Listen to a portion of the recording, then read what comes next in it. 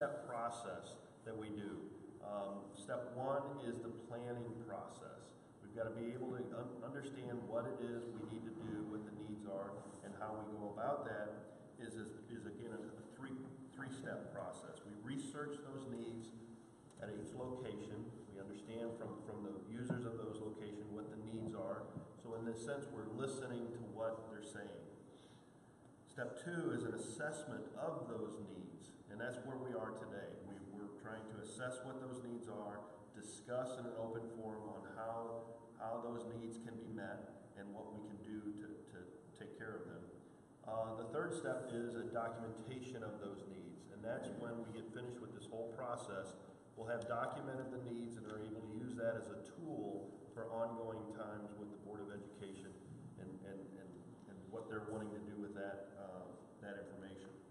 Step two in the overall process is the implementation process. At that time, we'll go ahead and assemble the prioritized needs from the facilities master plan. We'll identify funding sources and values of what we're looking to do, and then define detailed solutions at each of the locations. We'll understand exactly what it is we need to do at each location. And then review and approval process will be something that we'll do at that time also, both with the public and through the authorities having jurisdiction. What I wanted to do also tonight is bring up to speed on our calendar of events, basically the schedule that we've been following. Back in July, we started this process and have had some meetings with the users group. We had our first public presentation in October, and then we've had other meetings with the user groups and the boards and steering committees, and here we are tonight, kind of in the middle of the process, reporting to you guys on our second public event. And then we'll be continuing this all the way through to March, where we'll then present to the board the facilities master plan update.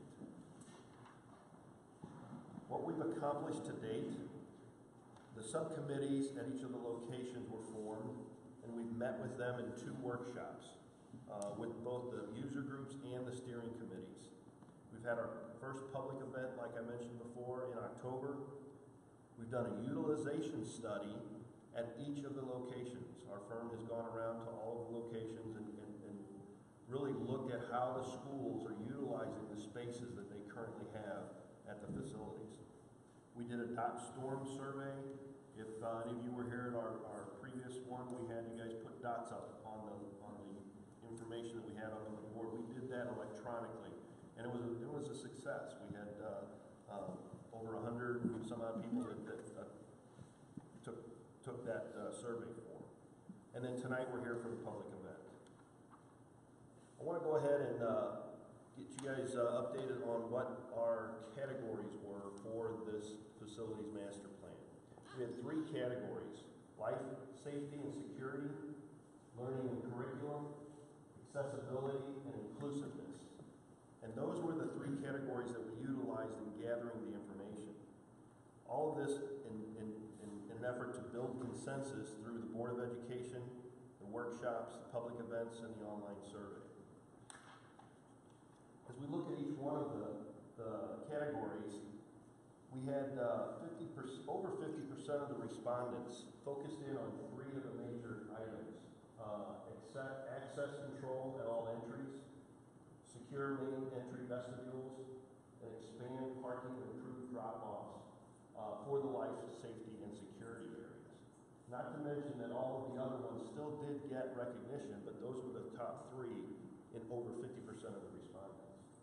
In the other categories, we had the same responses. In the learning and curriculum, we had the classroom options, both general classrooms, engineering, industrial tech, sciences, online learning, motor labs, the maker spaces, and special ed. We wanted to get a better understanding of what those other classrooms are, more than just the standard classroom in today's environment. Resource library expansions and upgrades were a big item that everybody wanted to make sure the schools had, along with the cafeteria and kitchen expansions and upgrades. Time to get those things up to today's environments. Accessibility and inclusiveness, the 3 on that one were the additional staff and student restrooms. Bringing those restrooms up to ADA compliancy is a big concern with everybody.